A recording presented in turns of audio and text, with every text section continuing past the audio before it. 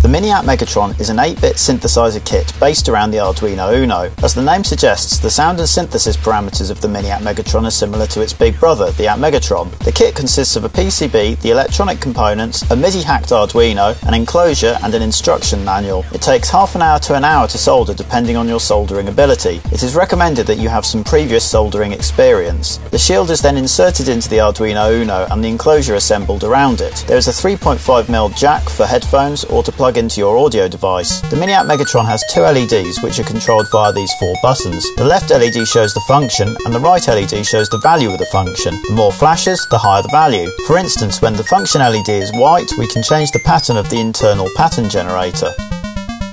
The other functions are wavetable selection, filter selection, two envelope shapes, low frequency oscillator shape and speed, and wave crusher and portamento effects. The 6 knobs control other aspects of the sound. There are 12 parameters that can be controlled depending on the position of this switch. These include filter cutoff frequency, filter shaping, pitch shaping, and pitch offset.